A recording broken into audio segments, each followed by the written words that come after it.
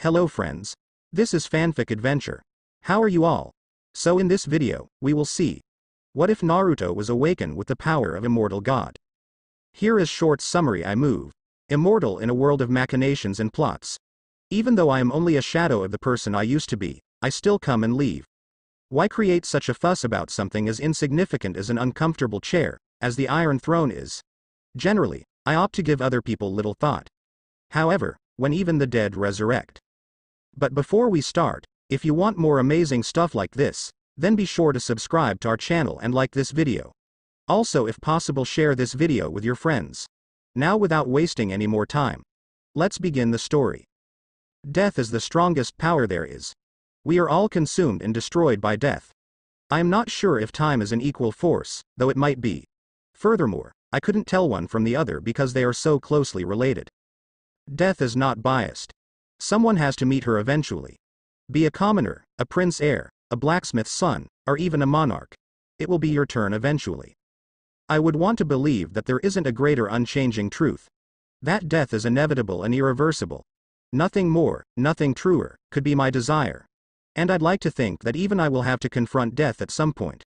I would willingly set aside all of my ideas in order to firmly think that death is the most powerful force of all.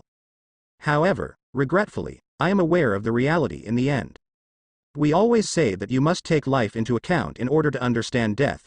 Without the other, the first one cannot exist. I implore you, what do you do when not even the power of death can bring you to an end? When death's arms cannot hold back an even more powerful force? Does this imply that you cannot live if you are unable to die?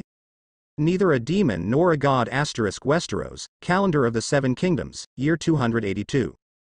The insurrection led by Robert Baratheon persisted, promising a short but brutal struggle. Among the seven families, some have already selected a side. Others remained in the middle, often siding with both sides while remaining hidden. One of them was the Lannister house, which is currently headed by the Hand of the King, Tywin Lannister. Undoubtedly, none of those families would do anything to avoid losing out on their share of the spoils at the end of the conflict. That, at least, was the rational explanation Cersei could come up with for her present state of imprisonment. She didn't think that the Men's Bandit Act, which, incidentally, was precisely where she was being held captive, was real. Within a dungeon. A cavern. In the end, she discovered that she didn't really care. She may even be in Essos, for all she knew, for that matter. One thing was for certain. The bandits who captured her weren't just any old second swords. Were they employed by the Mad King to put an end to his Hand's uprising? Or to give the insurrection any advantage in the conflict? It's possible that she was unaware of a third party. She had no choice but to rely on her family to get her out of this situation. By the time she was 15, almost 16, she knew exactly how the world operated. More accurately, she could only hope that Jaime would show up to save her. And her father, too, though she didn't think it would come from a place of goodwill. She so waited in her cell's darkness while she was being held captive. It could have been far worse than what she was living, at least, she reasoned. As evidence of her captivity, the persons who seized her may have beaten, sexually assaulted, or slashed her leg or her fingers. She had gorgeous blonde hair, and not a single hair was damaged by them. They could have done anything else, but they simply decided to lock her in this cell. There were just 2 guards left to watch her. She made a few attempts to talk to them and get some information, but all she got in return was a stare and silence. She would give the order to have them all quickly slain once she was saved. At least some kind of incentive for their actions. Gazing down at the captivating sky-blue eyes, she rotated around on the floor she lay on.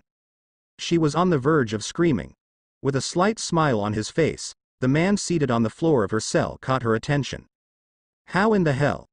She retreated from the man until she came into contact with the wall. Undoubtedly a fruitless response, but more of an impulse than anything else. How could this man have gotten into her cell and left her unseen?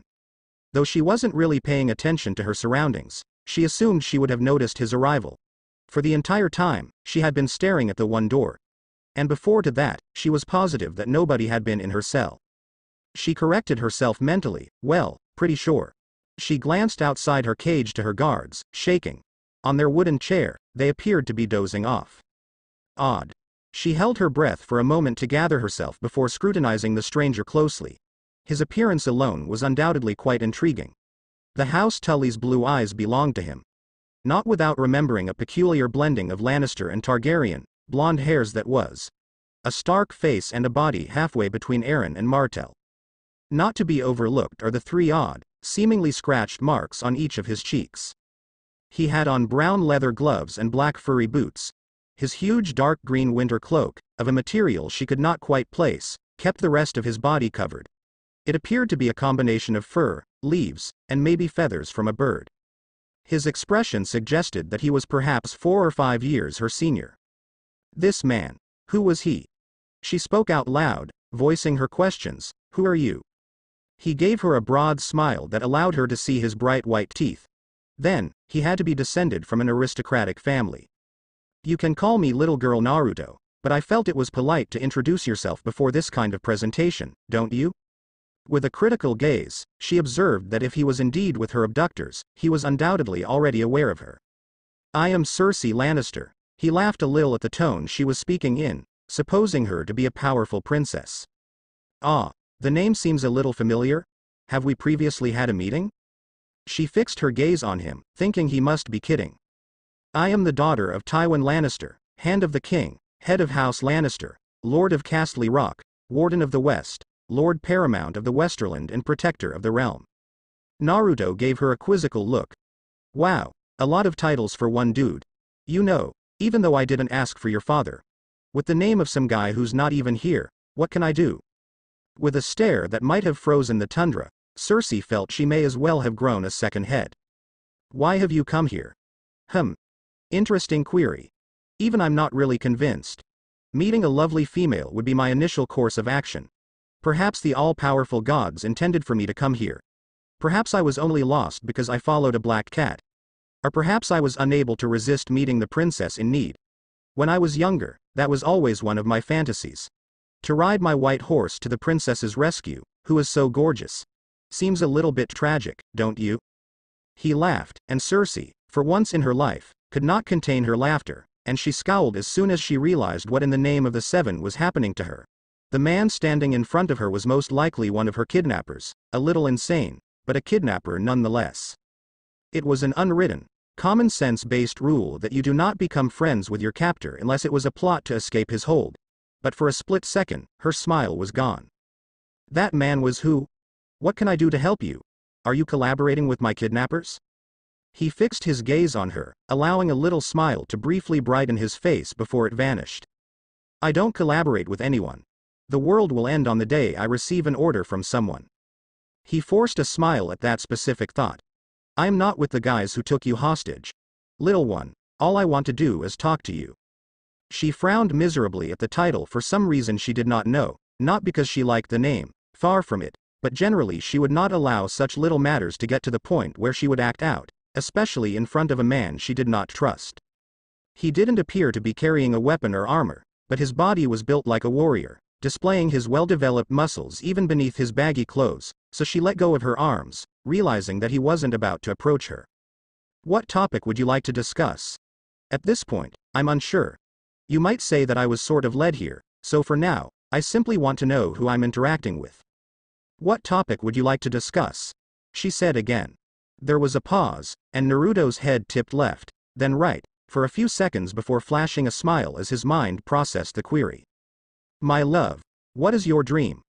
With a threatening look in his direction, she chose to completely ignore the question, as she was starting to have a pretty good sense of who she was dealing with. Are you a magician or wizard of some sort? I had previously met someone who identified as a witch. She gave the impression that she could see into the future. She hesitated a moment, a vile smirk warping her features. I ordered to have her killed after telling me my future. She was a little surprised that Naruto did not even flinch. Instead, he simply looked at her thoughtfully, as if he had somehow lost himself in another universe.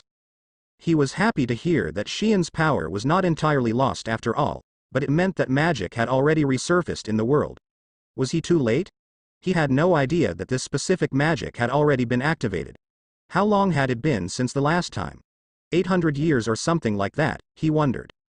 Either way, was this the reason his avatar beyond the wall had drawn his attention to her, to demonstrate to him that magic had materialized already? Was there something else remarkable about this female, or was it just overacting and pointless? Why not just bring him to a current magic user? A compelling narrative, he remarked simply, reflecting. Cersei continued to reason despite his stoic response. In fact, this shift in conduct was more evidence for her theory than anything else. So, dear wizard, what is your power then? Do you also have premonition?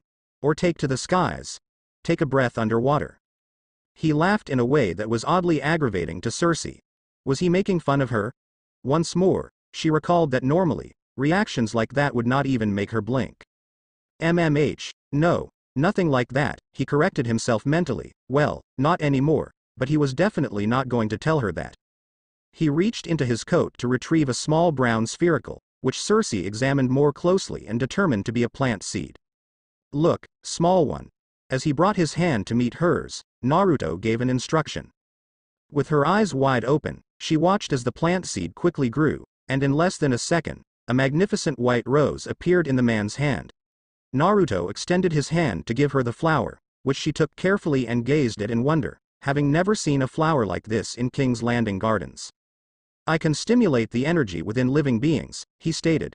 It comes from growing plants to heal animals and even people.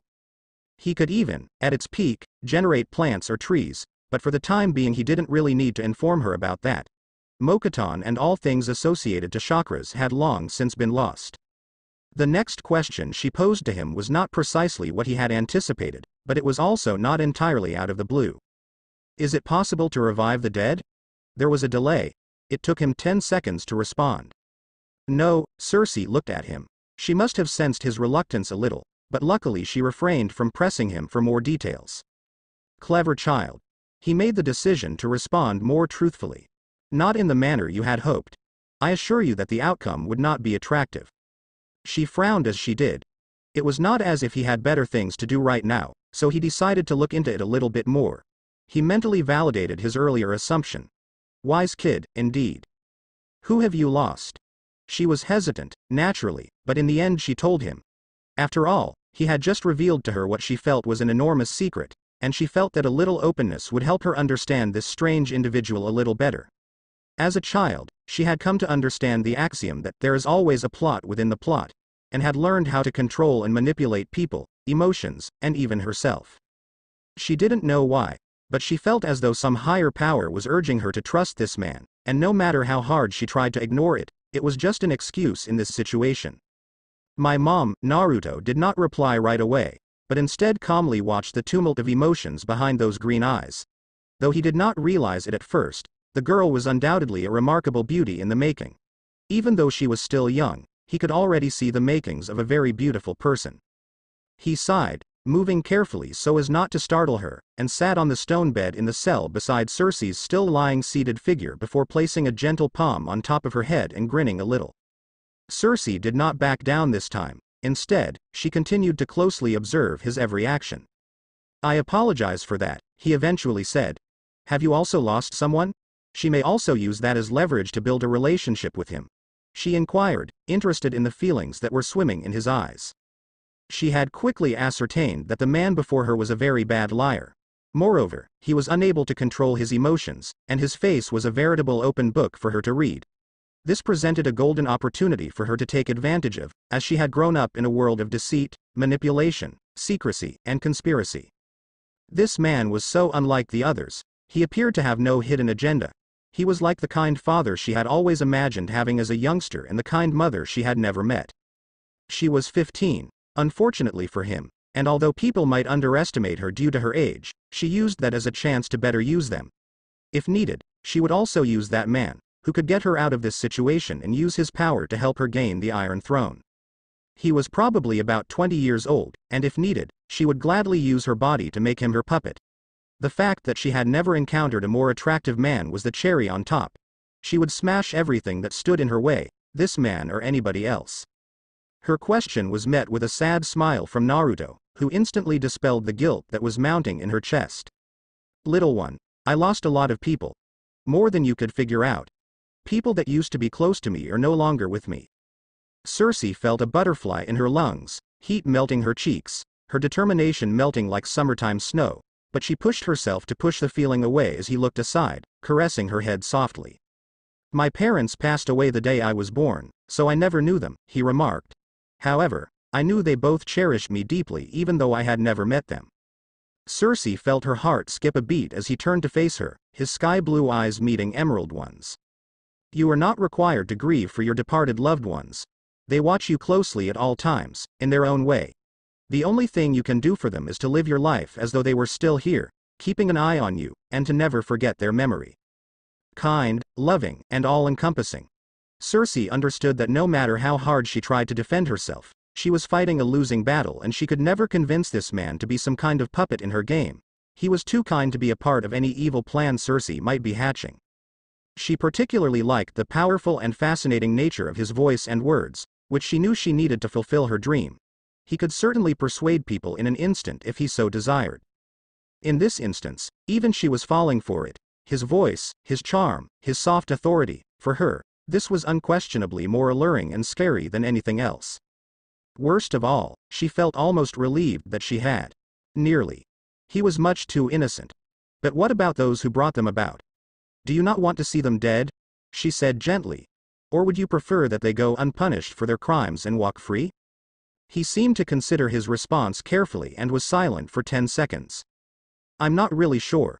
I guess it really depends on the individual. I was the one who always gave things another go. I would approach the offender and inquire about his motivations. Every time, I found that they weren't all that different from myself. True, I killed a few, but I always managed to grasp a portion of their decision. So, you allowed a few people who had harmed you to leave. She summarized, slightly offended. It's a coward and weak apology for the dead. She would never accept this way of thinking. Dead people are dead.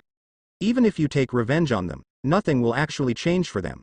The only way to keep others from experiencing what you did was to take the lives of those who were eager to commit murder once more. She realized it was a lost battle there, and she wasn't even sure why she had tried to talk him out of it. She needed to come up with a plan to get him to help her leave. He asked another inquiry before she could bring up another subject. Someone murdered your mother. He made a demand. When giving birth to my younger brother, she passed away. A dwarf, she said matter-of-factly, seeing no need to express her disgust for the imp. She was getting weary of those arguments, since there was nothing she could possibly learn from him because he was so firm in his convictions. Naruto merely answered, I see. It's interesting that he's a dwarf. Perhaps he might visit him someday. Dwarves were known to frequently carry magic, whether it was apparent or not to the naked eye, for reasons he didn't fully understand. It was also a hereditary propensity that he belonged to one of the 7 great families. I saw that you failed to respond to my query earlier. Which dream do you have? She did not cry it aloud, but the majority of her family already knew the answer, and she knew it instantly. It was not truly a secret. I wish to rule Westeros as queen. Possess the ability to conceive and bear children that I will always treasure and whom I can trust with my life. She did not understand the exhausted smile he flashed her. It made Naruto very sad to think about how this little girl saw the world. Did she need children in order to be able to trust someone at last? He lost a great deal of his old authority, but it should be within reach for him. The Game of Thrones was really concerning. Was it time to stop it? He got up and said, well, I think that will be all for now. Cersei became agitated, getting to her feet and grabbing hold of his arm. Hold on. I can't be left in here by you. I have no idea where I am at all. She fired him a shot. With a bright smile on his face, Naruto reached into his coat and extracted another plant seed. Your brother is en route to this location right now. Sweetheart, don't worry too much. He'll arrive there in a few minutes. She studied him intently, trying to decide whether or not to believe what he was saying and allow hope to grow inside of her. When she saw nothing to indicate that he was lying, she released his arm from her hold. Then he grabbed the seed in his fingers, and just like the flower, it turned into a gorgeously shaped wood bracelet. Naruto felt her curious gaze, grinned, and handed it to her. Compared to the floral bracelet, this one has a little more special meaning. No matter how far I am, if you think of me while holding it, I will be aware of it. He took a little break. Use this and I will come if your life or the life of one of your most valuable individuals is in danger and there is no way for you to preserve it. I promise to at least attempt to help you, love, even though I cannot promise anything. Cersei's eyes widened as she realized what a sincere and wholehearted gesture this man had just made to her. She did not even mistrust him because he truly was one of a kind. Clatter filled the room as she reached out to thank him, or perhaps stop him, and then she turned to see her twin brother, Jaime Lannister, who had just killed the last of the two men who were guarding her, staring her in the face with a look of delight. Cersei whirled around to look for Naruto, who had been in her one-door cell less than 10 seconds before, but all she could find was nothing. Neither a demon nor a god. Naruto strolled along the road towards the north. His objective for the time being was located far beyond the wall, where his avatar had taken up residence. It was time for a quick conversation with him. As he traveled, he cursed in his head for the lack of dragons in those troubled times. He estimated the number of centuries that had passed since he had not seen one. Even with their problems, dragons had once been his favorite means of long-distance travel. Now, he had to spend several months just to travel a short distance. It was really bothersome. The road he was on was not the main one. He was not a great fan of crowds, and this was especially true during these wartime years. He felt that an individual was smarter and more perceptive by himself than when he was in the company of others. He was then more likely to follow the public opinion in its judgment, which was frequently foolish. Team spirit. More like one spirit divided among the members of the team. Small groups of people were okay in his view, and he even welcomed other judgment. But crowds were just dumb and misled by 2 or 3 people. Like some flock led by ranchers to slaughter. Returning to the subject, he was lost in thought as he followed a narrow trail through the heart of the forest. It had to be some sort of farmer's route. All he could hear was the sound of the natural world. It was satisfying. It was never intended to last, of course. The calm was abruptly disturbed by a scream, a woman's scream, to be more precise. He scowled. The cry came from a different direction than the one he was following, but he still made the decision to go have a look. He wasn't in a rush, so he veered off the road and crossed a portion of the forest, emerging after a few minutes to see a medium-sized house, possibly a tavern, he surmised. After the first scream, he heard none more, so he went to investigate inside and opened the door, hearing a few laughter. It was not a pretty sight that greeted him. His eyes became hard, but he did not even blink. A middle-aged woman lay lifeless on a table with her legs apart, and 3 young women, the youngest of whom was no older than 12, were stuck to the wall, clearly dead and having been raped before being murdered.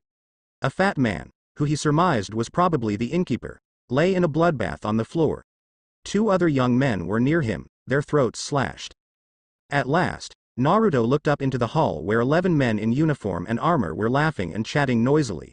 One of them had just completed buttoning his pants. The blonde had no idea who these men were, though he could surmise that they were likely rebels on one side or the other, but for the time being he could not really care. Why would he? In his opinion, those 11 guys had already passed on. They were simply unaware of it at the time. He pulled out a staff that was no longer than 2 feet long from under his big, dark green coat.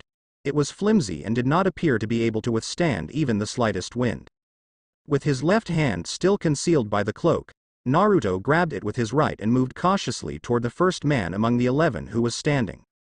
The 11 guys saw him many meters before he reached his first target, and when they saw the stick of wood in his hand and the shadowy expression covering his eyes, they nearly burst out laughing. "Hey, young one. This was your opportunity lost. We've just completed the final one. Regretfully, Cherry Boy." His first target was the one who had spoken, and from the corner of his eye, Naruto saw that his friends were all giggling loudly at his remark. As a result, none of them witnessed what took place. Without another look, Naruto sidestepped his initial target, and to everyone else in the room, their friend had vanished from sight, his body motionless and his face expressionless. His head fell from his shoulders without a sound, one defeated. By the time the 10 men realized their colleague was dead, Naruto's hand had already stopped moving quickly enough to get close to the head of his second target, and a second head had silently joined the first one that had fallen to the ground. The tavern rang with the sound of swords being drawn, but already the head of a third man felt heavy. Another sensed before he could even lift his blade, and Naruto moved like a death ripper, his eyes dead and his face blank. There are still 7 to go. The 7 men who were still alive decided to huddle in a corner of the hall, seeing the carnage unfold before their horrified eyes. Naruto strode right up to them, his breathing controlled and his strides calm. Just one hand was sufficient to control the strength from the 2 grown men, and Naruto's stick did not tremble as 2 guys with enough courage moved forward, their blade raised in the air heading straight for his head. He produced another stick from under his cloak, piercing the man on his right's heart in the process, and then, as the pressure on the stick he was using to hold both swords away decreased, he tilted it sideways. The man lost his balance when the last blade slipped on the staff, and Naruto instantly chopped off his head with his left stick. 5 more to go after these 6.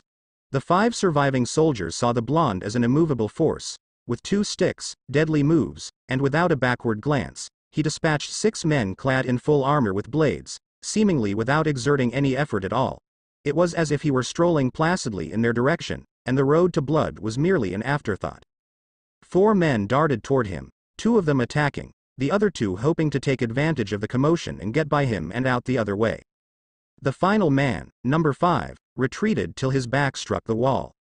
Naruto just assumed that he was smarter than the rest. With one sword coming from above and the other slicing the air from his left side, Naruto sidestepped the first one and leapt over the second, carefully eyeing the 2 men attempting to sidestep him while in the air, completing one full revolution on himself and carving the 2 flying men in the process. They dropped their heads silently. Then Naruto let gravity pull him back down to the earth, smashing both of the attacking men's swords under his feet in the process. He saw to it that one soldier's heart was immediately pierced by each of his sticks, and the 2 of them hurried to join their fallen companions on the ground. 1 more to go. 10 down. Naruto went up to the last soldier within the hall. He was weeping, with his weapon down, and pleading for his life on his knees. In that one glance, the blonde immortal severed his head from his body. Completely gone. With a sigh, Naruto looked around his living room, which was clearly once a happy place but was now a bloody disaster. He made the decision to bury every dead without making another noise. He could comprehend murder. He would be a hypocrite if he did not. He was possibly the most murderous person in history, past, present, and definitely future. Rape and torture for amusement were not among the many things he could tolerate. He would never, however, torture even the most evil man on earth for amusement. He would torture him for information or to prove a point, yes, but never for amusement, not out of pity for the man, at least not out of pity for himself. But he was not willing to tolerate the enjoyment of others' suffering and to take advantage of their weakness. He found solace in the knowledge that he was not a complete monster. Not quite yet. Asterisk neither a demon nor a god asterisk with an eyebrow lifted, Naruto cast a glance at the direwolf. After crossing the wall, he was spending his first night in the middle of the woods, and he had brought a large bundle of food with him. He knew how hard it was to find food in those snow-covered lands, and while it wouldn't kill him to go without food, he preferred to have a full stomach, so he built a fire and grilled some meat. He could have used his mokaton to build a whole house, but he didn't want to be discovered by just anyone. A mature gray direwolf emerged from the forest just as he was about to take his meal from the fire and begin eating it. He was now motionless, his hand clasping a piece of meat that was hanging right in front of his gaping mouth, a piece of meat that the newcomers seemed to find particularly intriguing. The direwolf, strangely enough, did not seem to want to move. She was merely staring at him without showing any signs of distress. Naruto had to admit, he recently made an odd new friend. Naruto opened his mouth slowly, then held out the meal, eyeing the direwolf once, then the meat, then the direwolf again, moving the meat to the left, the direwolf's eyes following it, then moving it to the right, the predator's eyes following it still. With a sigh, Naruto tossed the piece of meat to the direwolf, who quickly ate it with a shift, reaching for it as it was still in midair. Huh, impressive, he remarked sardonically. He groaned again, grabbed another pack of meat from beneath his cloak, gazed at the direwolf, who returned his placid stare, and took another piece of meat wrapped in paper. He took out the container and tossed it into the fire, then eyed at the 2 pieces of meat in his hands, then the direwolf. Do you like it cooked or raw? With an arched eyebrow, he demanded. The animal glanced at him, the meat piece, and the fire, then back at him. Naruto nodded and placed both pieces on the fire. Whoa. You're very tasty, aren't you? I have never encountered a direwolf who enjoys prepared flesh. I guess that eventually it was going to happen.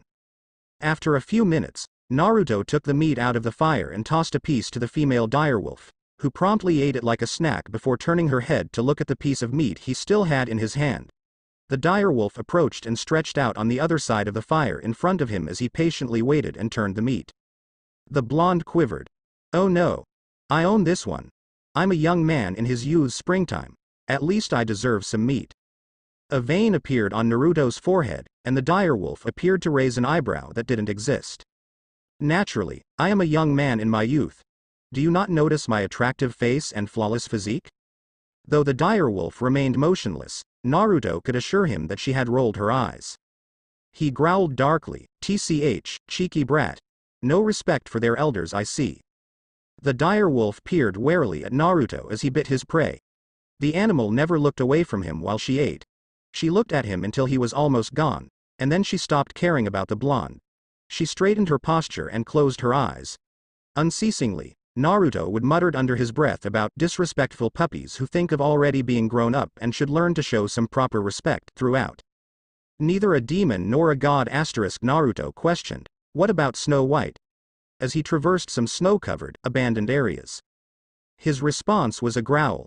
He was now deep in the north, far away from all places that were covered with anything but rocks and snow. The female direwolf he had met on his first day had continued to follow him for the past 2 months since he had crossed the wall. He had no trouble with it. He could cultivate trees and so always have fruits and vegetables. It wasn't like he had to eat in the first place. He was sleeping like a baby every night in a house made of wood that he would destroy the next day, and he was handling the cold fairly well. He thought he was far enough away from the human land beyond the wall to go unnoticed. He has already lost himself once or twice, but it was only because he chose to take an adventurous approach to his travels. In short, he was relying only on the stars to propel him forward. As an aside, he soon discovered that astrology was not particularly useful in a place where the sky was constantly overcast. The direwolf also appeared healthy. She might occasionally evade his view for a day or two, but she would always return carrying a deer, a rabbit, or some other sustenance. It seems that even if fruits and vegetables weren't her favorite food, she could still consume them. Naruto thought that the only issue they had still to deal with was coming up with a moniker for the female direwolf. He came up with a good deal, something that appeared to annoy the arrogant animal for a motive that was well beyond his comprehension. Did he cause her dislike for cheeky brat, rocks buster, or emo wolf? Well, like it or not, but we need to find you a name. I can't call you direwolf, or you, all the time, you know. The growl, apparently meaning something like, "Not until you discover a proper name for my royal majesty," was ignored by Naruto.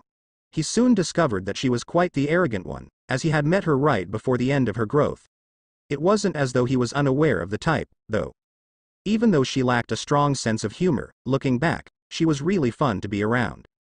God, she never laughed at his jokes. Still, they were decent ones. Naruto turned to face the road they were traveling on. He sensed that they were near. He imagined it was only beyond that cliff. Or even the subsequent one. There's no finer adventure than one whose end you don't know, unless it was the one they skipped 3 days ago. He smiled broadly when they reached the summit of their climb. Even the direwolf could not contain his amazement when he was by his side. The largest weirwood tree ever found atop a mountain stood before them. Its red leaves were gleaming brightly since the sun's ray was concentrated only there. Time and the weather had no effect on its white wood. Naruto knew there was a huge cave filled with roots at the base of the tree. The cave had been excavated into the mountain. Aha! I told you it was here. And you were like, "Naruto, we are so lost," or, "You have no idea where we are, right?" But I knew it was right here since the beginning. The female direwolf turned her back on him and started to move in the direction of the weirwood tree. Naruto jerked and followed her in her track, not saying anything. They arrived in front of the cave after safely navigating a level stretch of terrain. At first, the direwolf appeared unsure, but Naruto stepped in without any hesitation. When she noticed Naruto wink at her in jest, she finally got comfortable enough to follow. She was not afraid at all. Yes, cautious. I'm afraid not at all. They entered what appeared to be a maze made of rocks and roots after going through the entryway. Without pausing, Naruto moved forward, with the direwolf trailing closely after him. They continued in this manner for around 5 minutes before eventually stopping in a larger room. Naruto's face lit up with a tiny smile as he gazed at the pile of roots in front of him. The direwolf stiffened, perceiving something other than her bothersome companion and herself in this dim space. However, despite her best efforts, she was unable to identify it. Abruptly the roots turned, exposing the form of an elderly man who appeared to be rooted there. He looked as aged as they come. He had a cane lying in his hand and was wearing a brown pall. Naruto stepped up calmly to take a seat next to the elderly guy on a route. Hold on. Needed he really label him an old man with an ancient appearance? Since he was far older than this little old man. Naruto asked. Teasingly, hello Raven. How are you? Still busy taking root, nay? Please, stop it dad. It's still not funny, he sighed loudly as he paused. He gave Naruto a quick glance before focusing on the direwolf that was with him. I see you have met some pleasant company. What is your name, young one? The animal gave him a cautious but clearly curious look. A growl escaped her after 10 seconds. Raven laughed. I see. You don't have a name, nay. So, what about I give you one? For instance, what do you think about Stormflake? The direwolf appeared to broaden her eyes a little before giving the name some thought. Then, seeming pretty pleased, she gave him another snarl. Softly grinning, Raven said, Stormflake it is. Naruto appeared to be dejected as he watched the tragedy unfold. Entering a corner, he drew an imaginary circle in the earth while invoking the complete immaturity of existence. The elderly man with an aged appearance reprimanded, Dad, please. Stop your mourning. We have more important matters to discuss. Naruto let out a sigh and stood up straight. He had penetrating sky-blue eyes, but there was no sign of wickedness. For all the 2 months she had been taking care of the blonde man, the now named Stormflakes had not once noticed them being so serious and focused. 7 Kingdoms Calendar, 286 AD Westeros, the landing of King. The illness. A fatal yet widespread illness that struck farmers and nobility alike. In Westeros, it was responsible for about 10,000 fatalities annually.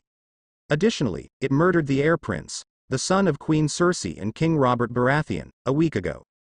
For a few days, the king neglected all of his responsibilities and continued to drink in an attempt to forget or dull the agony. He crumbled multiple times, turning down consolation even from his closest friends. His own wife, Cersei, was no different. It's not like the queen gave a damn about her spouse. Her firstborn child, who was just 2 years old, passed away recently. For the previous week, she kept herself confined to her room. Her twin brother Jaime Lannister, who had recently passed away, was the only person she had contact with. She was really appreciative of his kindness. Her other child, her second son Joffrey Baratheon, who was just a few months old, was another person she watched closely. She was aware that Joffrey was not her husband Robert Baratheon's son. He was the source of her twin brother and her incestuous relationship. He was not entitled to the throne. All the same, she was going to give him her whole attention. She did, after all, swear to make him the legitimate heir. Nor did she wish to experience another loss of that nature. But she loved him dearly, even if her recently deceased son was the offspring of a man for whom she harbored nothing but contempt. She adored Joffrey, maybe even more. He was her first, after all.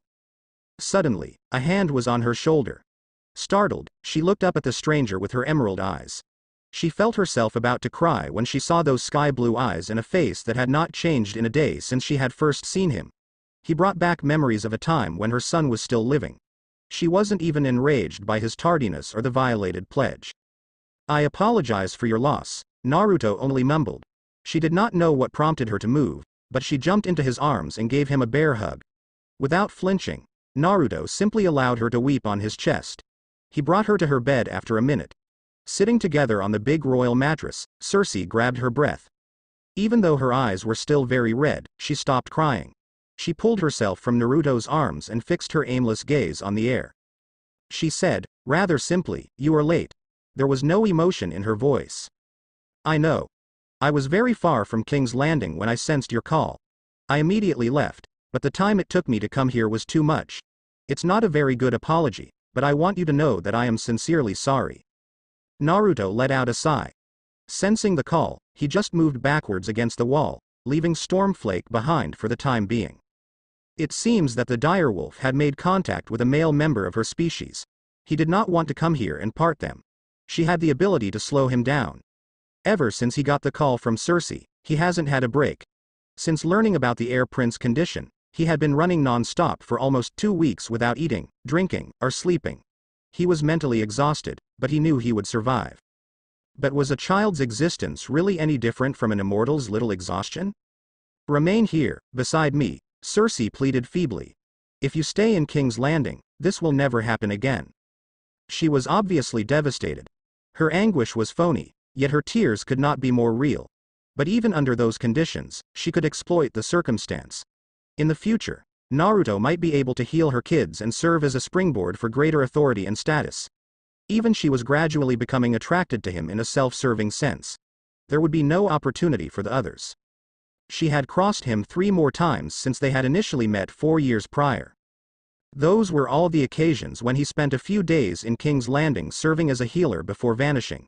Regardless of the severity of the injuries, she had heard that he never lost a patient. Every time, he would see her and have brief conversations, nothing too serious. He was, however, gradually but definitely gaining a place in her heart despite their infrequent visits. She was at least conscious of her feelings, even though they were never truly related. She tried to force him to stay here every time. She failed every time, with the same justification each time. I am sorry, little one. But I have some important business ongoing in the north. Something that could be a real threat to all Westeros, perhaps even beyond the sea. You always say that, but never really talk about it. What's in the north so important for you not staying here? His subtle, endearing smile warmed her heart. She realized right away that she would not be able to get him to remain this time. Sorry, sweetheart, but it's better for you if you don't know about it. I hope that you or your children will never have to worry about that particular business. She scowled at the response, but she took it as given. She soon saw that Naruto was a complicated individual with many obligations, both to himself and to others. After a while, Naruto got up. Cersei saw him stir and snatched him up with a crushing hug from behind. Please stay with me for the night. Don't leave tonight, she whispered, rubbing her well-defined chest up against his back. Naruto could feel the heat rising from his cheeks. He sighed and turned around, forcing his body to resist his inclination. Cersei. You are a married woman. Please, don't do something that you might regret later. The queen's thoughts were currently far from being devoted to her husband. Still, she answered. I don't love my husband Naruto. I married him only for politics and prestige, like most of nobles, but I love you. An embarrassment that made her heart race. She stomped it instantaneously. She stuck herself on his own and took advantage of his open mouth without giving him a chance to consider. She licked her lips, relishing the sensation that was building inside her chest. She put her hand on the back of his head while acting so he would have no escape. Naruto was first at a loss for words. He was no amateur in the field. In a 20-year-old body, he had more than a few lifetimes of practice under his belt. He hadn't been in a romantic relationship for about 20 years, but it was nothing in comparison to the length of his life. He did not really take the time for such a thing, more so because of the North dilemma. Although he had never encountered a married queen previously, he assumed that there was always a first time. Although he acknowledged that he had a slight crush on Cersei, he still saw her as a young child. She was just 19 years old. He was not very fair about the situation, he had to admit. Everyone was just a child in his eyes. Yet, there was some memory of her childhood and subsequent adult relationships with those people. Even so, it took him 5 seconds to answer appropriately. Cersei let out a moan in response to Naruto's action. What a reply that was, too. If he could not persuade a woman with words alone, no doubt she couldn't run away from his clutches. It was barely and immediately she felt her chest hammering fiercely with excitation. Naruto then lowered his hands on her back till they were on her bottom. He lifted her and carried her in bed without breaking the. He slipped off his dark green winter cloak. Not wanting him to have the upper hand, Cersei removed her top and bra before placing his face on her. He massaged them delicately at first before increasing the rate. He then moved his right hand, entering her half-removed dress and panties. He rubbed her entrance a couple of minutes before entering 1, then 2 fingers. Cersei could not retain several quiet moans at this point from escaping her, and she sensed herself becoming wetter and wetter. She hardened her grip on Naruto's hair and moved her hips up and down to further the pleasure she was feeling. He must have been with plenty of women to learn to procure women such pleasure, she guessed. It was tremendous. A hint of jealousy stung her heart at the assumption, but she squashed it immediately. She was in no position to give him some lecture. Naruto. When she felt herself on the verge of finally coming, Naruto suddenly stopped. She stared wide eyes and mouth agape at him before anger raised in her when she saw the smile on his. She was going to kill him, slowly and painfully. Before she could speak, Naruto ended taking off her dress and her wet panties. He removed his top, which left him bare-chested. Cersei had to hold on a drool from escaping her mouth at the perfect sight. He then moved to kneel between her legs. When Cersei finally understood his purpose, his mouth was already on her lower, licking wildly. The queen bit her to retain her wine. She grabbed the top of his head and pushed him further into her entrance while her legs got tangled beside his neck and back. He was literally crushed on her lower. Not that he seemed to care as he kept licking with greed between her legs. Naru ah. This time, when Cersei felt like coming, she did not hesitate to trample Naruto on her entrance. He deprived her of pleasure once, not twice. She crushed him for nearly 20 seconds after her orgasm before finally letting him go. Naruto was not in any kind of hurry, consciously liking her entrance and his fingers of any fluids. She felt multiple shivers on all of her body at the action. "Thank you for the meal," Naruto said teasingly, still ing his fingers. He then moved and ed her tenderly on the. It was not a deep, but it was enough to make Cersei know about his feelings. Even Jaime and certainly not her husband could convey such pure emotion. She felt protected and cared at the same time, something that she thought would never happen again after her mother's death. She loved her children, but she was the one giving emotion, not the one receiving. Consequently, it made the queen remember why he was here in the first place. The memory of her dead son brought back tears in her eyes. Still, she embraced slowly Naruto, who petted her on the back. He knew the feeling of having his child die in front of him. He could only be here for her and sympathized. Between her sobs, Cersei remembered why she had made her move on Naruto in the first place. She craved for making him stay here, at her side. She wanted to have him strengthen her position as queen and protect her children. So, for the sake of her plan, she forced back her tears and went to slip her hand under his pants. She had not anticipated a hand to catch hers before she could reach her goal. She turned her head, surprised, to see a tiny smile on Naruto's and such pure emotion in those sky-blue eyes. "Don't force yourself, sweetheart. I was glad to make you feel better and forget a bit of the pain you were enduring. We don't need to go any further tonight. You are exhausted and gloomy. I don't want to do it like this." She stared at him, gobsmacked. There was no word for her to express. On the one hand, she felt depressed. He refused her advances and she did not succeed in adding him in her schemes this time again. On the other hand, her heart was racing like crazy. She never had and never expected to have someone she felt she could trust that much, no one except her children. She did not love him, not yet, but it was close. Dangerously close. Was she ready to trust someone? She barely knew anything about him. She was falling in her own trap. After 10 seconds, she finally looked away and nodded. "Sleep with me," she muttered. "Not in an UAL sense, I mean. Just, stay with me tonight." This time, she was not sure why she asked. Because of her plot, or because of something else. Naruto smiled and approached her. She was still and him bare-chested, but he did not really care. He lied down next to her and engulfed her in his embrace from behind, his chest pressed against her back. Cersei clung onto his arm and let a smile grace her face. She quickly fell asleep in the warm embrace. Neither a demon nor a god. Calendar of the Seven Kingdoms, year 287. Far beyond the wall, Weirwood Cave. "Have you heard about the king beyond the wall?" Raven asked. Naruto shrugged shoulder while eating an apple. He grew an apple tree in the cave some time ago. And some others too, like an orange tree. Orange was awesome after all. He did well by keeping the Mokaton when he lost every other power. Near him, Stormflakes was silently watching both humans with cautious eyes.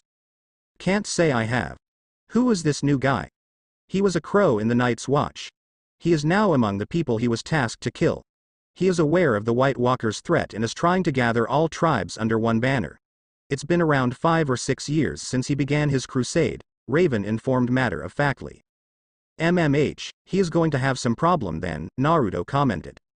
"Lots of the humans' tribes are in war with each other and would rather die than ally themselves, even with the White Walkers around. And let's not talk about the giants, those big stubborn weirdos," Naruto said in a rather annoyed voice. He did not dislike giants. He even thought they were pretty fun. Sadly, the giants did not share his enthusiasm. "He just succeeded in having the giants join him," the man in the tree said with a small smile, eager to see the wood user reaction. Raven found a slight pleasure in seeing the blonde choke on his apple. Naruto beat his stomach before staring at his avatar, wide eyes. He was to say the least astonished. What? Raven smiled teasingly before speaking again. A lot of tribes have not joined him yet, but more and more of them are considering it. I have some wargs in their group to keep an eye on them and see how the situation is evolving, Raven notified. After his surprise, Naruto plunged deep in thought. The king beyond the wall, huh? Must be someone particularly convincing and strong-minded to make such a thing come true. He was not expecting someone other than himself to act and gather the tribes like that. Do you want to help him? He will likely become a considerable ally in the future, don't you think? Raven demanded, curious. Naruto let out a sigh. He scratched his brain in thought before making his decision. Not yet. If we act too soon with the tribes, they will think that the White Walkers are not a threat important enough to join the other tribes. They will stay secluded and we will lose them all. We need to act carefully with the White Walkers or they will erase us all. It is sad to say, but we need to wait for the White Walkers to do some damage before moving. If we do not, nobody will take us seriously enough before it's too late. Raven nodded, understanding perfectly the logic of his father. I will just keep an eye on them then. I will allow more wargs to appear if needed to help them. Some among the tribes are strongly predisposed to this task, Raven said to an approving Naruto. The old man then sighed tiredly, his eyes went drained. Do you think we have a chance against the White Walkers? I mean, even if you succeed in retrieving and creating enough weapons to eliminate them, we are still in clear disadvantage compared to your battle several hundred years ago. We have no dragons at our side. Tension is palpable in the south and if a war happened, it will be extremely difficult to resist the White Walkers' invasion. And I will come to the end of my life soon. You will have to find a new avatar, and he will need to learn during the war or die. Raven was depressed, Naruto could easily see it, and the blonde knew that it was not without reason. It's true. The lack of dragons when we had hundreds of them the last time is a major drawback. But we will find some new assets. This king beyond the wall is certainly one of them. Naruto sighed before allowing a slight smile to grace his. And don't speak about you dying so soon, kiddo. You were in the springtime of your youth and have still plenty years to go, believe it. Raven stretched into a genuine smile. Alright, Dad. Neither a demon nor a god * calendar of the Seven Kingdoms, year 290. Westeros, the landing of King. It's a girl, said the midwife. A high-pitched cry escaped the scrap of a woman. In the room stood 5 people, well, 5.5 now. Cersei was in bed, exhausted and covered in blood but elated nonetheless. As Jaime, who was standing next to her, she was eyeing the tiny little baby in the arms of the midwife. Another maid was in the room and was cleaning her body, but Cersei paid her no mind. Then, there was so much blood. It's disgusting, Joffrey commented from a corner in the room. Cersei had tried to make him come and grate her baby sister, but he disagreed. At 4 years old, the heir prince was wondering why his presence was even needed here. Show her to me, Cersei commanded toward the midwife. I want to see the face of my baby. The servant did as said. Cersei stared with care and love toward the little thing. She was her first daughter. Her eyes were still closed so she could not be sure, but those blonde hairs of hers suggested that she was hers and Jaime's daughter. She was pleased it was the case. She would have loved her baby the same if she was Robert's, but she would gladly take such pleasure away from the king. The fact he did not even know about her cheating on him was irrelevant. Quite obviously, Jaime reached the same conclusion and allowed a slight smile on his face. Even if the girl would not know about him, he was thankful to have another child after Joffrey. The boy was turning quite obsessive in the last months. He just hoped that this little girl would not follow the same path. Then she opened her eyes. Her beautiful, teary, sky-blue eyes. It was as if an ice-cold shower had felt onto the both of them. None of the two expressed it in the outside world though. For Jaime, it was a cruel disappointment. She had blue eyes, the sign of the House Baratheon. She was Robert's child, not his own. He wanted to crush something for this cruel comeback in reality. It was not as if he believed that Cersei never had any UAL relationship with her husband, but he wanted at least to not be reminded of it in such a way. She was becoming rather distant toward him lately. Was it the cause? Was her relationship with her husband better than what he expected? Sadly, he could do nothing about it. For Cersei, the matter was completely different. The blue eyes were not dark blue as the ones from the House Baratheon but sky blue. She knew immediately who the father of this baby was. Naruto visited her around 9 months ago. The dates tallied with accuracy, but consequences were not pleasant. Jamie would think that this child was from Robert. Robert would without a doubt announce himself as the father. There was no problem from that side. The problem would come from Naruto himself. Despite his naive attitude, he was perhaps one of the most insightful people she knew. And he was wholehearted. If he came to learn about him having a daughter, no doubt he would want to be here and take care of her. Normally, she would be euphoric to have him next to her. She appreciated his presence more than she would like to admit it, and the blonde was her plot in process from a long time already. Even if she knew he had feelings for her, it was still not enough to have him stay. But with a daughter, it would change everything. Naruto was a caring person. He would want to live at his daughter's side. However, here was the cruel catch. She could not have him stay with his daughter. How would people respond if a stranger with the same matching sky blue eyes was alarmingly close with her daughter? No doubt that Naruto would be a great father and a great ally in King's Landing. But if the truth about her cheating was exposed to the world, she and Naruto would be beheaded and her children disinherited. The same thing was true with Jamie, but he was her twin brother. It was not strange for people to see them so close. As long as they were not caught in the act of, there would be no problem. It was not the same with Naruto. She had to hide her daughter from him. She let out a tear at the prospect. Probably a tear of joy, the midwife thought while approaching the little baby girl to her mother. What would you like to call her? Cersei delicately took her daughter from the midwife grip. Marcella, she said, smiling despite her somber thoughts. Unknown to them, while in the middle of the night, all the flowers suddenly blossomed in King's Landing Gardens. Neither a demon nor a god. Calendar of the Seven Kingdoms, year 291. People were watching them advancing with extreme awareness.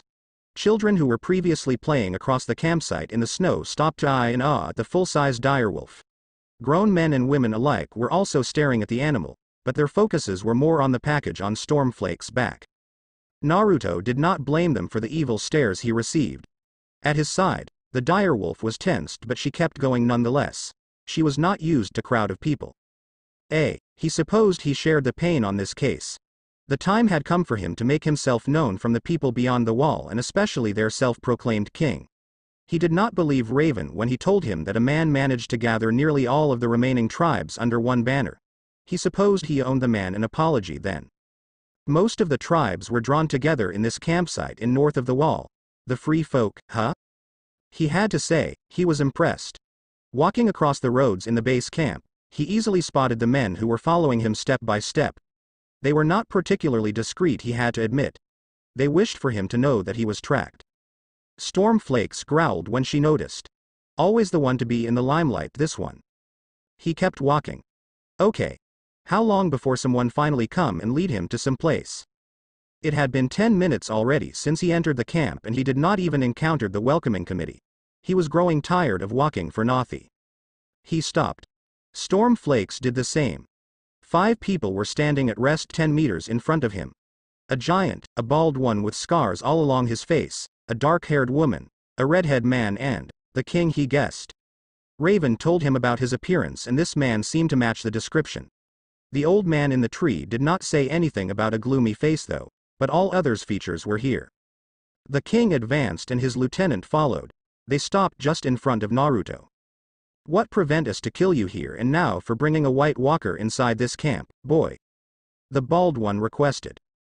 The White Walker tied on the back of Stormflakes seemed to hear his title because he began to move and make some sound. Well, as best as he could do at least. It was not easy for him without legs, arms and chin. I brought a gift with me for all of you, Baldy, Naruto informed dryly. Respect was two-way around. Apparently, his interlocutor did not share the same idea, as proved by the grimace on his face. The slicing sword in the air was a good hint too.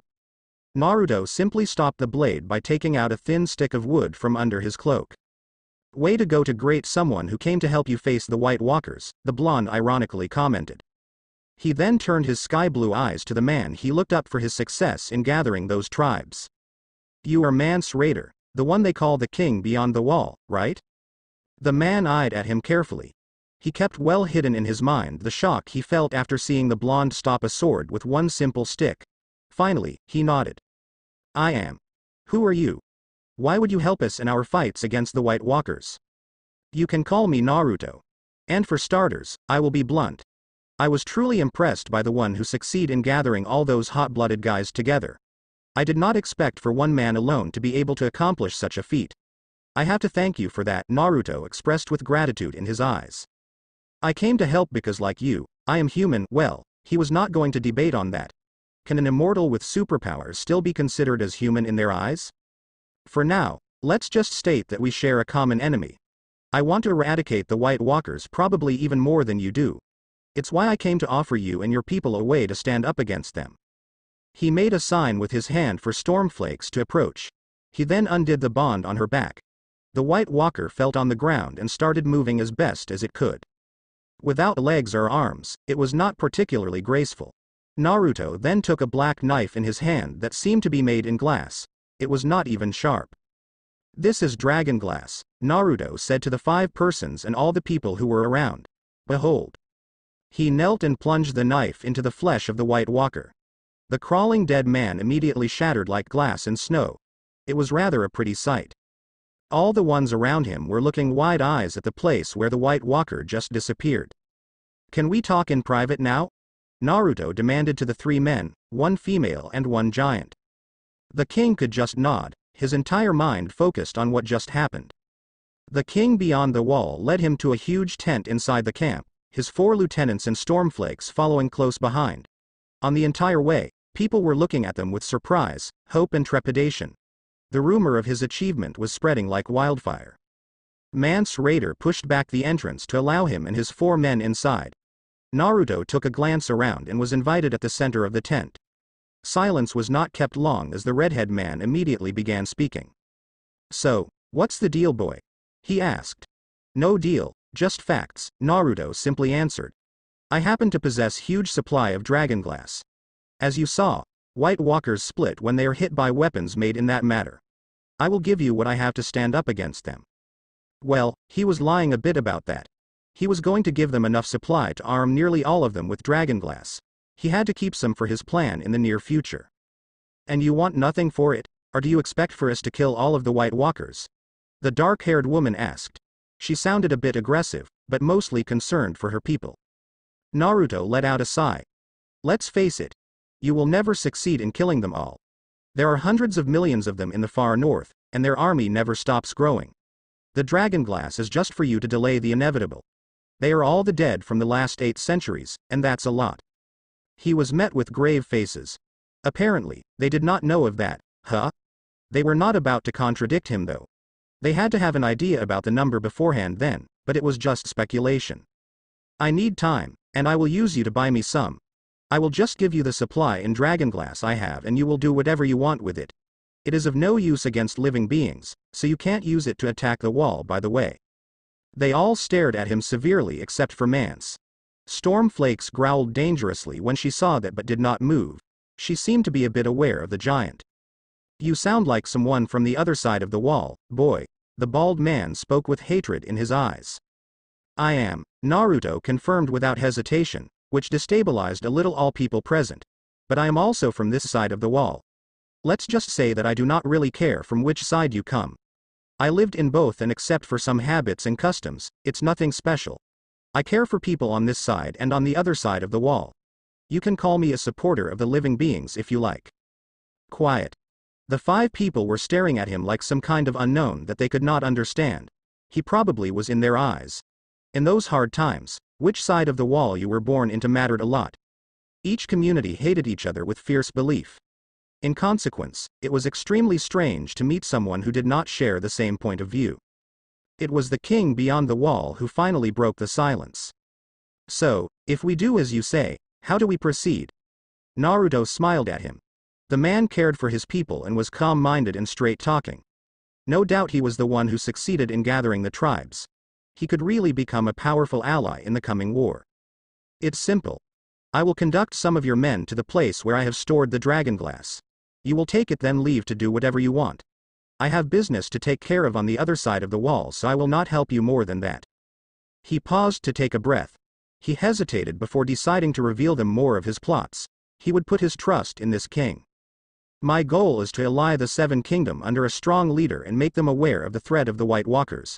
However, I need time to do so. In the best scenario, I will convince them to open the wall for you to pass and we will then fight the White Walkers all together. Mance Rayder eyed at him carefully but did not find any clue indicating he was lying. He sighed. Okay. We will take the dragonglass and then, we will move according to the situation. We won't attack the wall for now. But if the situation worsened, we won't hesitate to do so. The king then paused for a moment. Thank you, boy, he concluded, sending him a tired smile. He had no doubt that his goodwill would not weigh heavily in future events. But this young man pumped in him something that he thought having forgotten many years ago. Hope. Naruto sent him a bright smile. No problem. Believe me when I said it earlier. You did a first-class job allying all the tribes together. It was my goal at first, but I did not have the time. Luckily you were here. Naruto congratulated him with a small smile. I thank you nonetheless. Have you any advice against the White Walkers? Naruto tilted his head to the side and frowned. Yes, one more thing. There is a guy leading the White Walkers. He looks a bit like the others but is in reality nothing like them. He has azure blue skin, horns on his head and pointed ears. He is not supposed to appear before some time yet but, we never know, huh? And if we see him? The dark-haired woman asked intrigued. Naruto turned around to leave the tent. Before exiting, he added. Run, asterisk neither a demon nor a god asterisk. You think we can trust him, Mance? Karsi asked once Naruto and the direwolf accompanying him had left the tent. The king eyed the dark-haired woman in thought. He seemed hesitant to answer. I'm not sure. He seems to know a lot more than us about those White Walkers, and it's suspicious. But I'm nearly certain that he wants them dead at least as much as we do. We have a common enemy in this war. Tormund was the next one to raise his doubts. And what about what he said about people on the other side of the wall? Even if with some miracle he managed to gather them and make them aware of the White Walkers' threat, they will never save us and let us cross the wall. We are sitting ducks here for the dead. Mance knew that the redhead was right, but he like the others did not have much choice on the matter. They could talk about it, but in the end, it would not change anything. We will have to wait I presume. For now, we do not have much other choice. This boy brought us a gift to fight against the White Walkers, and we will use it accordingly. If people beyond the wall open the gates, we will pass. Otherwise, we will need to make a breach. We have some time to prepare ourselves, so let's not waste it. He stopped a second to look at each one of them. Inform 100 men to come with me to collect the dragonglass. Tormund and Karsi, you're coming with me. Others will stay here and watch over the camp. Calendar of the Seven Kingdoms, year 295. Westeros, the landing of King. Cersei was lying nervously in her bed. She took care of having all maids and servants leave before closing the room. The window was left wide open. Temperatures in those summer nights were still pleasant and there was a perfectly clear sky. The moon and stars were shining brightly in the darkness. It had been 10 days since she called for Naruto. She did not know when he would come though. She just had called for him once before, and it had been when her son died. All the other times she saw him were when he was already in King's Landing and had been coming without warning. He stayed a few days in town, sometimes even a week, before leaving to some place she did not know about. He said several times having business in the north and a threat that kept him busy, but he never gave her any details. Despite her asking, he still kept many things hidden. Well, he wasn't the only one, she thought. Their relationship was particularly strange to say the least. She knew that he had feelings for her, but she did not know if it was love yet. If not, it was at least powerful attachment. It still was not enough for her to have him stay by her side though. She was sure that it was related to his business in the north, but as he told her nothing, it was hard for her to guess. Because of those many secrets, she could not trust him entirely nor love him either. She was not even sure that it would be the case if he told her. However, she came to accept that, in absence of love, she still had feelings for him. Obviously, it made her want him by her side even more in order to increase her influence on the Iron Throne as the queen. The small council had recently become more and more powerful with the king's absence, who was busier ing horse, getting drunk and going on some hunting trips. Having Naruto next to her would be a considerable asset and a huge support. Then there was the Marcella's problem that Naruto still did not know about. Which was by the way the reason for her call. At 5 years old, the girl was already strong-minded, smart beyond her age and wholehearted. A lot like Naruto. If her sky-blue eyes were not sufficient, this was proof enough. And of course, there was also the problem of Marcella's particularity. Hello, sweetheart, a soft voice cut her in her thoughts. Why did you call? She turned around, noticing Naruto who just came from the window. Despite his engaging tone and slight smile, Cersei could notice his concern. It was not without reason. The last time she called for him, she lost her son. She sat up on her bed and invited him to join her. Naruto complied in silence. I'm fine. You don't have to worry. I just wanted to talk to you about. She paused, trying to find the correct word without success, something. She bitted her, not knowing how to broach the topic. She glanced at him before frowning, forgetting for now the subject she wished to discuss. There was something that always disturbed her, but she never put her finger on it. However, now she knew. And she cursed herself for not noticing it sooner. You still look the same as the first day we met. Naruto did not even flinch. He knew that she would become aware of that fact someday. It was more surprising that she did not bring the topic sooner, considering how observing she was. They had known each other for 12 years now. I do. It has to do with my power, he simply confirmed. In a way, it was true. Of course, it was not the consequence of his Mokuton or healing skills, even if it was linked, but something far beyond. Even if he began to really enjoy spending time with Cersei, he was certainly not ready to tell her about such delicate topic. He already had trouble dealing with his immortality by himself. He was not going to share his particular condition with anyone apart from someone he could trust blindly. And Cersei was not in this category yet. Perhaps one day, but not now. The queen nodded uncertainly. After all, it made sense for someone whose power was to stimulate energy within living beings to be able to look younger than he really was. However, it raised another question. I never asked before, but how old are you? Naruto tightened uncomfortably. She was more persistent on the subject than usual. Unfortunately for her, he knew better than her that he was a terrible liar. I am not sure myself. My parents died the day I was born and I had to raise myself, so I have no memory of my early years. I am at least 10 years older than you, he informed. Again, all of his remarks were entirely true, if each of them were taken separately, that is. He was not certain how old he was, but the reason was because he stopped counting after 1000, not because he did not remember his childhood. No better lies than half-truths, he pondered. Naruto sighed while staring at Cersei, who seemed to be in thoughts. He decided to change the subject for a less slippery one. So, you brought me in here for a reason, nay? Or did you just miss me so much you had to call? The tease did not even make Cersei arch an eyebrow. No, I missed you, but I didn't call you just for that, she whispered. She was delaying the topic and she could see that Naruto was not fooled. He did not speak though, and she was grateful for that. It made it easier to vocalize what she had in mind. I told you about Marcella, right? The immortal blonde shrugged. Your daughter? Yes, you did. What about her? Is she sick? No, it's not that, she denied while lowering her sight. I never told you that she had sky blue eyes, right? It started slowly. Cersei kept speaking after the short silence that was Naruto's answer. When she went outside, gardens seemed abnormal. Plants and flowers looked more radiant, more alive. Then, it evolved. Now, she can make flowers grow like you from a seed with one look. Cersei took a glance at Naruto and was almost surprised to stare at an expressionless face. There was no anger, disappointment or sadness, nor joy, mischievousness or shock. Just an empty face with blank blue eyes. I see, he simply commented. It was not a problem at first. Nobody was really paying attention to the nature around us the times I took Marcella outside. And even if they did, there was no indication that she was the one responsible. But then, she started eyeing at flowers, and she became able to grow them with a mere touch. I had to be extra vigilant to not spread the secret. For now, only Tommen saw her power, but he was too young to understand it. But if this keeps going, the queen ended, concerned about Marcella's power and Naruto's reaction. She had no choice. She did not know how to react toward Marcella's power. She was forced to contact Naruto and ask for his help. The well-being of her child was far more important than everything else. However, she could not hide the growing anxiety spreading on her face. Marcella, she is 5, right? The wood user wondered aloud. Yes. She is lovely and very caring. A lot like you, in fact, Cersei complimented.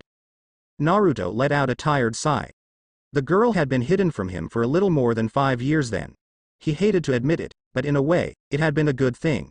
Even if he knew, he could not have looked after her much, no matter how hard he thought about it. He had been far too busy with the North. It was a surprise that she had inherited of the Mokaton though, or at least a version of it. "Can I see her?" he asked, his voice still void of emotion. "She's asleep now. Tomorrow if you wish so." "Thank you," Naruto spoke softly. "You're not mad?" Cersei demanded. She could not conceal the hint of surprise in her tone. "I can imagine the reason you decided to hide her from me. Honestly, I couldn't have been here with her a lot even if I knew. But don't misunderstand. I'm not really happy you hide something like that from me. I know you have a lot of things on your mind you don't tell me about, and I don't blame you. However, this is something hard to take."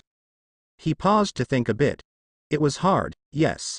Especially considering Cersei told him only because she did not have another choice. It was a huge step backward in the trust he was giving her. Not something set in stone though. Then, something else came to his mind. "What about your youngest son, Tommen?" he half said half asked. Cersei tensed. This subject was another touchy one. She hesitated 5 seconds before deciding to not tell him about Jaime. Her relationship with her twin brother was not something she wished to broadcast. It was even truer with Naruto. She appreciated Naruto, she really did. But he was rarely present. She craved for comfort when her husband kept humiliating her with more and more whores. She often managed to silence the feeling. Not always though, and Jaime was here in those moments of weakness. He was understanding and wanted only the best for her. "No, I can't be 100% sure, but he has emerald eyes and no power that I know of." She glanced at him and was not surprised to see him with brow furrowed. Cersei remained silent during a full minute before she spoke again. "What do you intend to do about Myrcella?" "I will see her tomorrow. Call me when you two are alone in your room.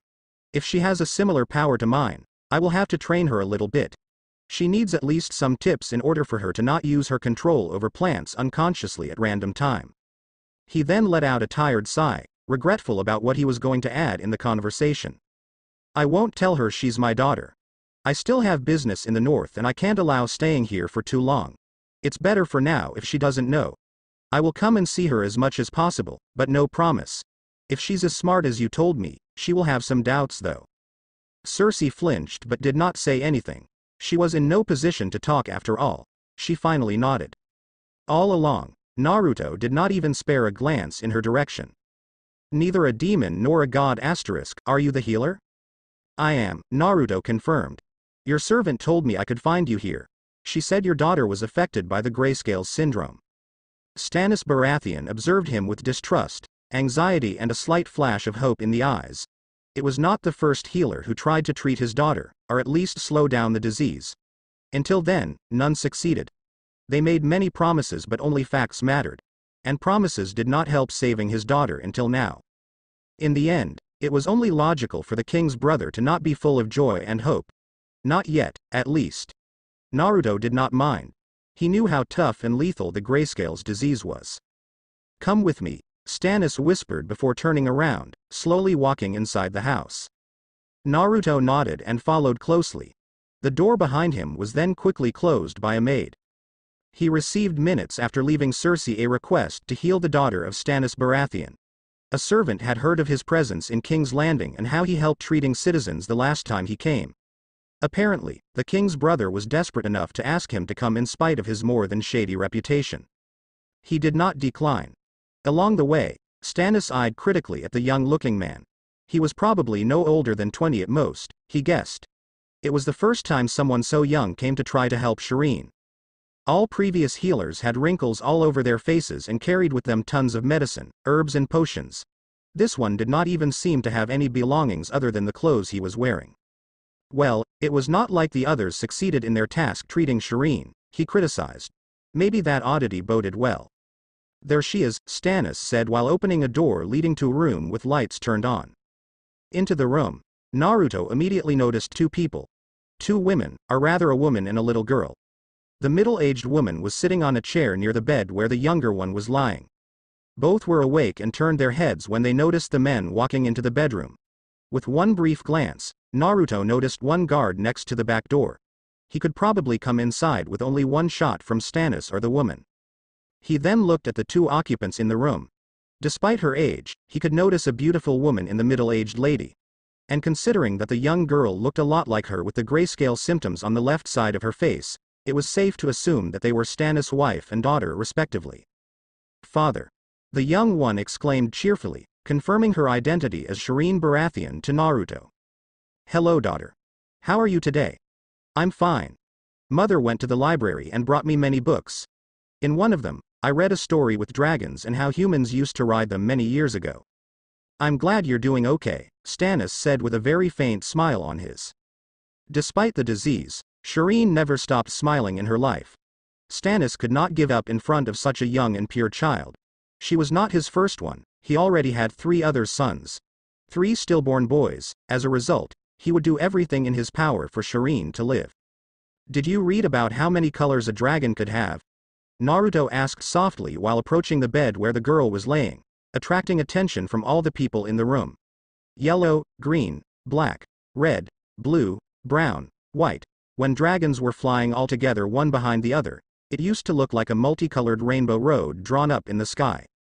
The blonde remembered those times.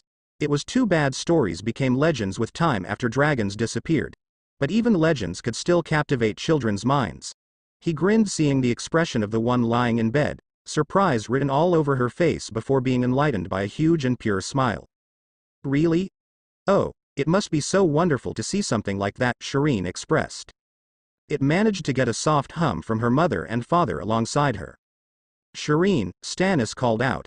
This man is another healer. I asked him to come and take a look at you. The 6-year-old child put a cute puzzling expression before smiling at the blonde. The wood user replied with a tender smile of his own. He then approached the couple surrounding the bed and instructed them to stand back.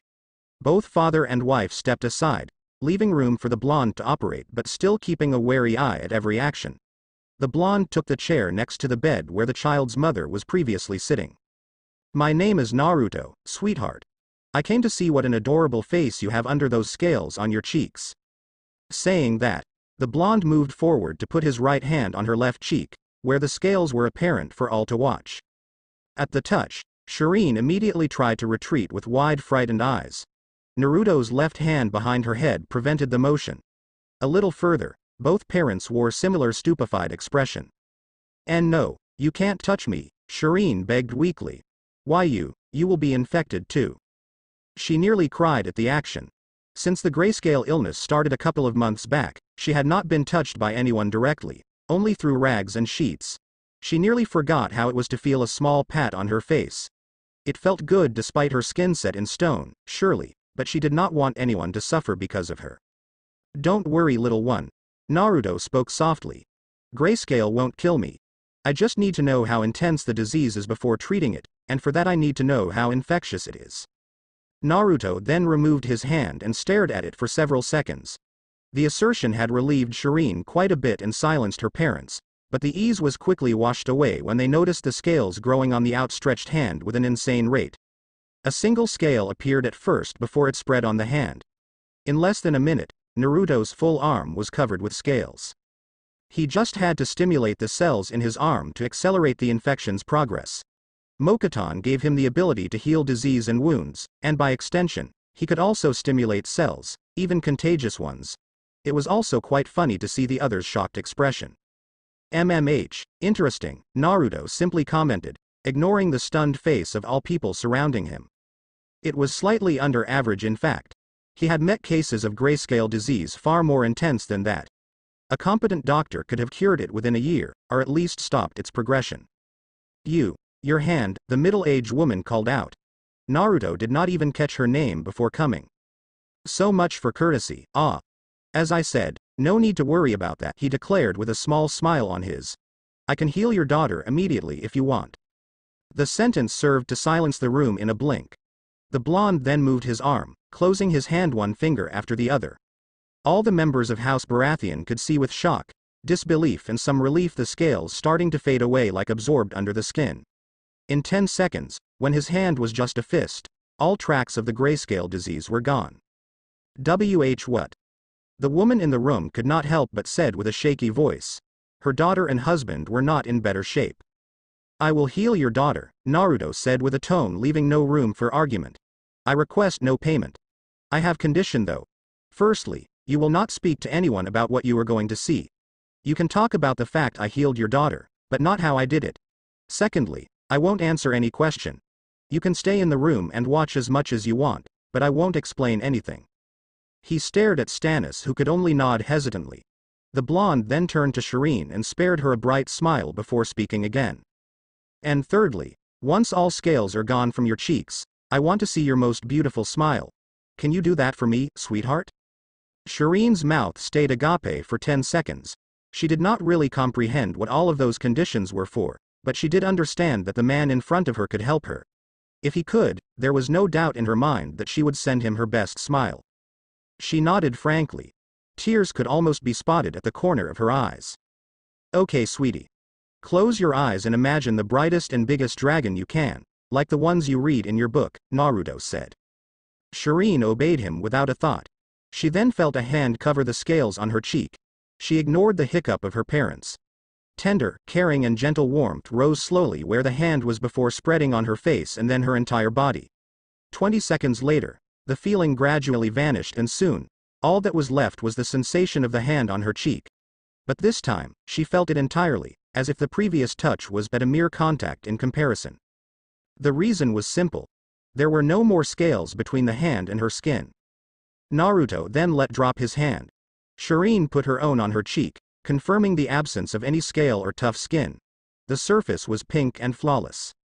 She sent him the brightest smile she could master, as promised. "Thank you," she mastered to say between her contained sobs. "Thank you. Thank you." "No need for that, sweetie," Naruto said while drying the tears on the corner of her eyes. "We had a deal. I took care of my end of the bargain. You did the same. We're cool." The blonde was then turned around to face the woman who had the same face as her daughter. She hugged him briefly, thanks and blessing fusing out of her mouth. Stannis was more contained with his gratitude, just shaking firmly his hand. But knowing the stubborn and pragmatic man, it was huge. "The House Baratheon is indebted to you, young man," stated Stannis with evident relief. "I know you didn't ask for any payment, but if there is something we can do for you, you just need to ask." Naruto smiled and thanked him for the gesture but did not push any further. He bid his farewell and prepared to leave the family for some bonding time together. Shireen's mother, who he still did not know the name, was already hugging her daughter with all her might. It had been a long time since she had been able to just touch her. However, just before departing, Naruto turned around and took out a wooden bracelet from under his cloak. "Just one more thing, sweetie," Naruto called out, briefly interrupting the family. "This bracelet allows me to sense people when they are calling for me. If one day you need some help, keep it close to your hearth and think about me. As you saw, I can heal and treat almost everyone and everything. I make no promise, but I will at least come and try to help you. Is that all right with you?" Shireen nodded strongly before taking the bracelet. Naruto just smiled at the girl who was back between her mother and father's embrace. The Immortal finally left the house without interrupting the moment, just disappearing by the door from where he came. The family did not notice his departure before a couple of minutes. He was already gone by then. Neither a demon nor a god asterisk, he walked calmly across the open window and glanced around the quiet room, eyes passing on Cersei before landing on her. The girl was just 5 and despite the blonde's sudden entrance, she looked more curious than surprised. He ignored what her mother told her or what she knew about him, but Cersei had had to warn her on one thing or two on his whereabouts. "Naruto," Cersei greeted with a small smile. The blonde Immortal replied with a nod before turning his head toward the little girl. "Hello, sweetheart. How are you?" he simply asked. At the lack of response, he decided to further his inquiring. "My name is Naruto. Your mother told me about your particular power. I think I can help you with that." Marcella, who was standing by her mother's side, poked her head at the remark. She had been told that she would meet a man who would help her in something, but she did not know what. She had been asked to keep this meeting a secret. Not even her brothers should know about that. "How can you help me?" she simply asked, clearly not trusting the blonde stranger. As far as she could tell, no one could help her with her gift. She always thought that she had been slightly different from both her brothers. It was beyond such evidence as they were boys and she was girl. The difference was more primal, instinctive. Her brothers loved luxury and having servants doing whatever they needed. She was way more comfortable around gardens, plants and moist soil than she had ever been anywhere else. She did not despise people, far from it, but she was always more at ease surrounded by nothing more than nature. She did not know how to explain it clearly. It was just her instincts speaking, her heart beating with might. Her power over nature was probably part of the explanation. It was a part of her, something deep inside her genome. Was it her power that pushed her to reach for nature? Or the need for nature that caused her to have that power? In the end, it did not really matter. Her power made her feel complete, plenty alive. It was tremendous. Sometimes, she wondered, how were others doing without the same power to feel so full? She quickly understood why her mother wanted to keep it hidden though. She did not know if it was related with her power, but she always had a very sharp mind. Something akin to an eidetic memory, her mother said. Despite being 5 years old, important and serious topics in this world were not totally foreign to her. She was in fact more mature by a couple of years than what her appearance suggested. The day her mother was witness of her capacity, she was barely 3 years old. She went playing in the garden with Tommen, both children carefully watched over by their mother. Joffrey did not bother hanging out with his siblings despite her mother's insistence, and the king was way too busy to care about his own children. Servants did not accompany them that day, Cersei wanting only her and her kids for some family time. It was then that she had found a seed in the grass before grabbing it for careful inspection. Tommen was too young to remember at the time, being only 2. But Myrcella certainly did not forget the look her mother gave her. It was etched in her mind. Her mother's face had turned into a complex melding of shock, fear, love, and even a hint of joy. She also noticed something else in the emerald eyes that she knew was not supposed to be there. Understanding. As if her mother already knew she could do it, or at least, as if she suspected something on the matter. When the blonde newcomer took a seed in his hand before accomplishing the same feat she had done many times behind closed doors, she understood why. She could not hide her shock or her wonder at the sight of the full-grown flower though. I will help you control your gift, Myrcella. I have lots of experience and I'm sure you will do well. Myrcella could just nod weakly in silence. Naruto smiled softly at her before speaking again. First of all, I would like to see your power in action. I already know you can make seed grow in seconds like I did. However, your mother told me you only tried with flowers, is that right? She nodded. Naruto grabbed something under his coat and pulled out a small brown sphere. This is a yellow peach stone. Growing flowers is easy because there is only the stem and petals. There is nothing really tough in the structure. But growing a tree with wood, something solid and unmovable under the touch, is another thing. I will help you control your powers, but for that, I need to know their limits. Your first task is to make this stone grow into a little tree, understood, sweetheart? Myrcella nodded silently and took the peach stone the blonde man was holding out. She stared at it, trying to find something abnormal without much success. She then turned back at the blonde man, a list full of questions on the tip of her tongue. Who are you? How can you have the same power that I have? Can you do something else beside growing flowers and trees? It is, by the way, even possible to grow a tree? How do you know my mom? Why did I never hear of you before? How can you? Wow. Calm down, little one. That is a lot of question, so give me the time to answer them one by one. He paused and let her breath. Myrcella had been introduced with good manners and the proper etiquette belonging to someone of her rank. All of that had been quickly put underneath the carpet and forgotten with the surprise and the haste of the moment though. So, to answer your questions, Naruto thought quickly, listing each one of them in his head. In order, I am Naruto, as I already told you. I have obtained this power because of some circumstances and situation I was put into. I can do other things beside growing trees and flowers, but we will come to that once you know the basics. And yes, it is possible to grow a tree. I have done it many times. I met your mom 12 years ago during the rebellion in a dungeon as she was detained behind bars. And finally, you don't know about me because I am rarely in King's Landing. I just visit sometimes. This week is one of these times. Myrcella put a sad and teary face. Even if most of the answers were elusive and still kept lots of mysteries, she could deal with it.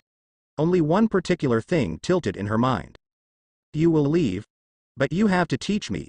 Please. You must know as I do how fantastic it is to make plants grow, she begged.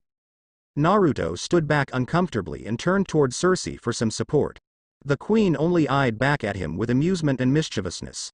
Naruto growled mentally, already knowing where all of this would lead eventually. He had been stabbed in the back by his lover and was the target of perhaps the most powerful technique in all existence, the puppy eyes no jutsu. He was always weak in front of children, which did not help at all. Unfortunately, no matter what face Myrcella could make, He had more important priorities at present. He sighed and steeled himself. I'm sorry, sweetheart, but I have lots of things ongoing away from Kind's Landing. Believe me when I say I would love to stay here. Sadly, I can't. I will help you with your power and give you some tips to work on when I'm gone though. She agreed weakly with a soft "I," still saddened by the denial. Internally, although being sorry, Naruto was pretty glad she did not try to order him staying. It would not have worked of course, but it warmed his heart knowing his daughter did not try abusing the power she has as a princess. Well, if that's all, try growing this peach stone, Naruto told her, still on his knees in front of her. His small but warm smile served comforting Marcella, who simply nodded. She had a weak and uncertain smile on her too. Naruto eyed at her a couple of minutes practicing on the peach stone without success before joining Cersei. He sat down next to her on the bed, both of them still gazing at the girl, their daughter. I already was rather sure of it before, but you're good with children, Cersei complimented him with a soft and pleased tone. If there was one quality she could have sought in a man, this one was probably on top of her list. It was one more step in her increasing strong feelings for the blonde. I only met her less than an hour ago, but I can already tell that Marcella has a caring and enthusiastic personality. She's a good kid. You did well raising her. Cersei took his hand and squeezed it gently to communicate her gratitude for the comment.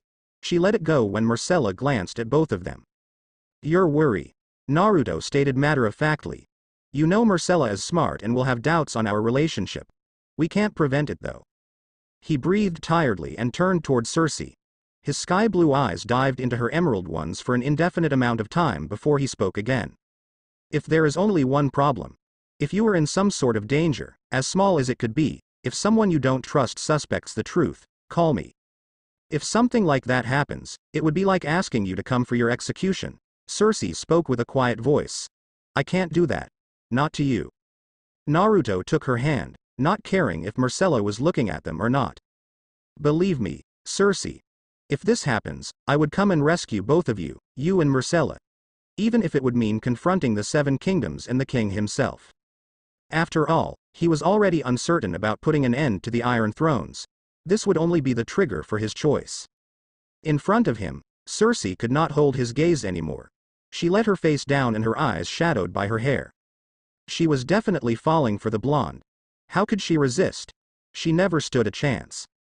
Robert had been her husband. Jaime had been a comforting shoulder to lean on. But Naruto became her lover, someone she could think in a romantic way and loved deeply and purely. Neither a demon nor a god. Calendar of the Seven Kingdoms, year 295. Westeros, Castle Rock. Storm flakes growled, making Naruto sigh. She was never pleased when left behind. Of course, hanging out with people when a direwolf was nearby was not really practical in Naruto's book. It was the reason why she often stayed behind each time he visited a city or a village. Both of them had just traveled from King's Landing to Castle Rock. They were on their way to the north in order to cross the wall once again but decided to make a detour. Naruto had one business he wanted to deal with before that, something that he had forgotten each time he passed by the south. He figured this time would be as good as another one. I know you don't like to stay behind, Flaky, another growl, but I will be quick, no more than a couple of hours, Naruto said whilst ignoring the glare the direwolf was sending him for the pet name. How about that? The place I need to go is a tavern. I will bring you back a chicken or something like that. Do we have a deal? She stared at him suspiciously before rolling her eyes.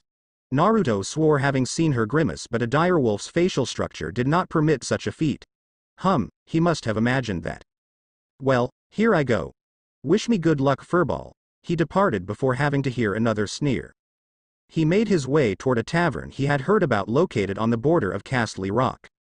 If his intel was right, which was usually the case, the man he was looking for should be here. He crossed some soldiers and farmers along the way, but none of them cared to bother him. A couple of kids tried to steal his wallet though. He avoided them with ease. They immediately went away after that before the blonde could even think about chasing them. Not that he was attempting to anyway, he held no grudge toward them. They were just kids trying to live on. He worried if they already spotted both fruits he put in their pocket.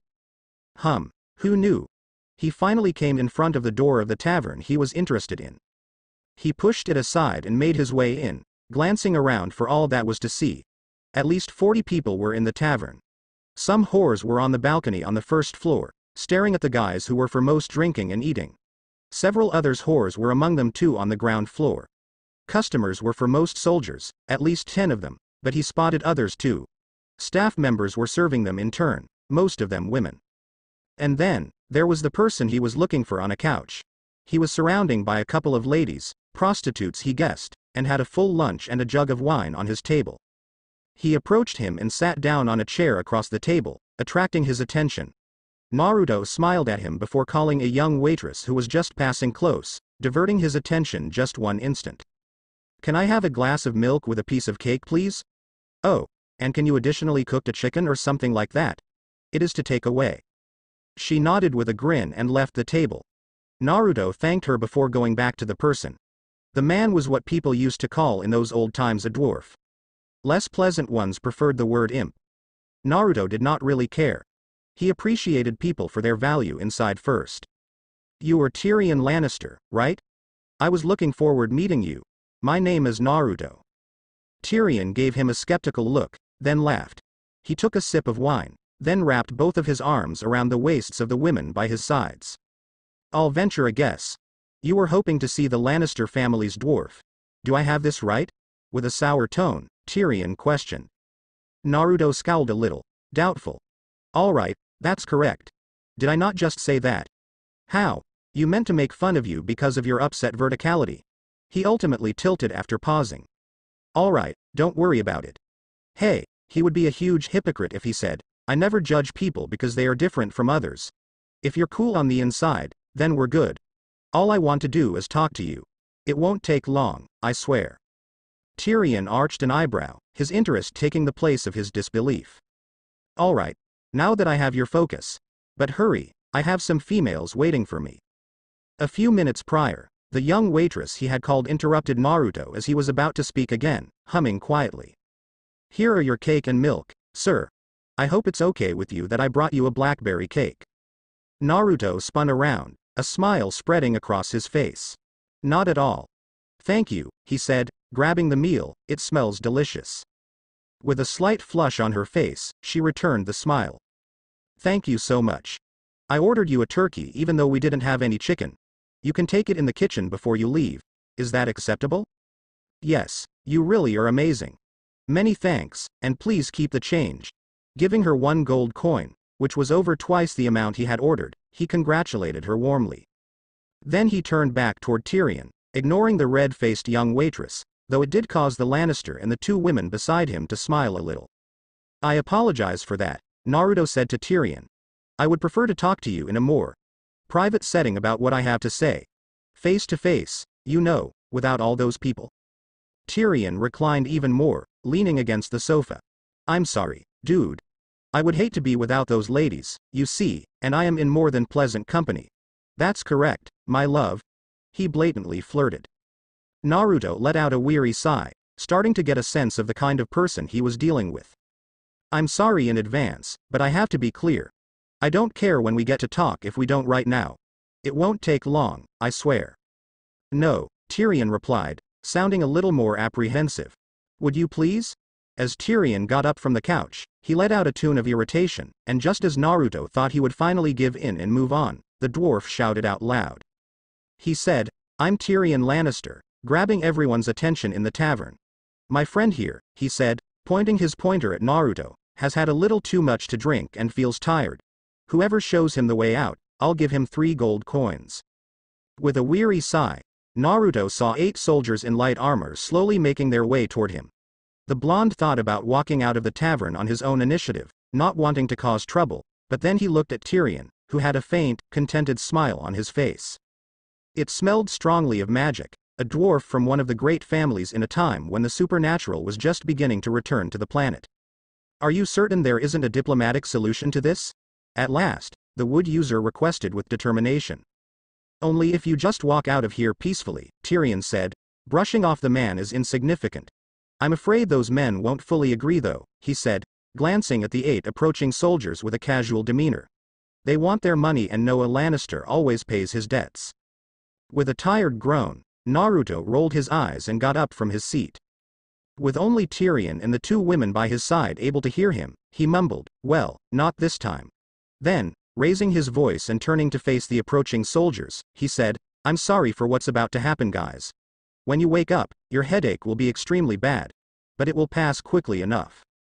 Naruto simply took out a stick of wood from under his dark cloak and slapped it on their forehead, rendering both soldiers unconscious but still moving toward the ground. Before anyone could say anything else, 2 men were already falling to the ground. Using the confusion to his advantage, Naruto pulled out another stick. He sidestepped the 6 men still standing and struck the back of the necks of 2 of them, knocking them out cold before the first 2 men even made it to the ground, joining them with a tiny thump. Tyrion and everyone else in the area could only blink in shock, having seen the blonde move so briefly.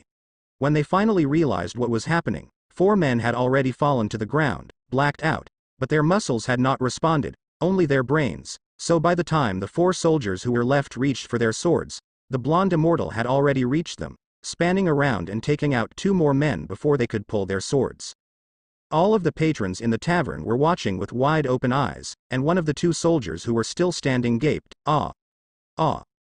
When the final 2 soldiers did finally react, they were unable to stop the blonde who was only a blur. Naruto sidestepped one swing of a drowned sword and deflected the other, knocking another man before using his branch to disarm his final opponent and striking him in the forehead. There was total silence until Naruto turned to face Tyrion. "Now that those little matters are resolved, I suppose we may search for a discreet location. I promise not to take up too much of your time." With a skeptical nod, Tyrion moved around the table to stand next to the blonde, brushing aside the 2 women who remained on the couch, staring at her with a mixture of disbelief, amazement, and fear. The dwarf was no soldier himself, but he was far from stranger to not recognize such talent. The dwarf had seen good swordsmen. He had beheld warrior, some among the best in the world. His brother was one of them after all. Nevertheless, never before had he contemplated such a technique and elegance in the art of battle. The blonde dude had plenty of it, really, who was he kidding? It was even more than that, amazing. "It's a room upstairs for me. Let's go talk there," Tyrion proposed. The tall blonde was a complete stranger.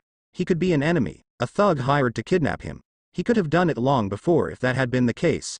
He considered himself to be a fairly good judge of character, and he would lie if he denied not being full of apprehension at this very moment. Ultimately, the curiosity won out over the fear. Continuing to ignore the stare, they ascended to the first floor, where Tyrion made his way to one of the several doors on the wall, opening it and stepping inside while the blonde immortal trailed in behind. The room was small, lit by the window, with only 2 chairs and a large bed as furniture. A whore had been meant to wait for the Lannister, but she had left the room when the mayhem had happened earlier. Naruto shut the door as Tyrion sat down on one of the chairs. The blonde declined the dwarf's offer to stay awake. "So, what are you so eager to discuss? You mean Naruto, right?" The blonde flashed a little smile. "Let me start with a few random questions. Have you ever witnessed any supernatural acts in your life? Anything that seems out of the ordinary or inexplicable?" An eyebrow was raised by the Lannister. "You mean other than the fact that I'm a dwarf?" "Nope, nothing strange," he retorted in a mocking manner. "Are you certain of that? It would mostly occur during a strong emotional time, when you experience extreme delight, anguish, or even rage." "I'm rather certain I've never witnessed anything similar occur. And trust me, I have lived through my fair share of these moments." Deflated, Naruto realized that his intuition had once again led him to a dead end. He had been ready to give the man a brief rundown on the supernatural topic. "Well, it seems like I was mistaken back then. Claim that I was in the mess for nothing at all. It's a little disheartening." Tyrion gave him a disbelieving look. "You mean, you made all that chaos for nothing in particular? Just a quick query?" With an embarrassed shrug, Naruto said that he had not intended for the exchange to go this way. It was simply meant to be a brief check and inquiry before heading out. "Apologies for the inconvenience." Holding out a wooden bracelet, he added, "Well, as a payback, take this." Tyrion accepted it with skepticism, adding, "If you need some help in something, call for me. I'll try my best to assist you, but I can't guarantee it." He hesitated for a moment. "But just one favor. Not anymore. I have little time to squander." While it was partially true that he was offering the wooden ornament to the Lannister as payment, there was also the dwarf's condition, which meant that there was still a chance that he might prove to be some valuable asset as a Lannister down the road. In addition, He quickly found out from talking to Cersei that her younger brother was hated by her lover, and not just because of his height. She held him responsible for her mother's death during childbirth, an event over which he had no control. Although he did appreciate Cersei, he harbored strong dislikes for that aspect of her. Hated by many for being a midget and by his own sister for having a mother who passed away while giving birth. He could feel the tiny man's pain. At last, Naruto advanced, approaching the entrance. Well, it had taken less time than I had anticipated, as I had promised. I have a turkey to pick up and other things to take care of, so pardon me now. I'll see you. The blonde then turned to leave the room. The end. Now we will see you in the next video.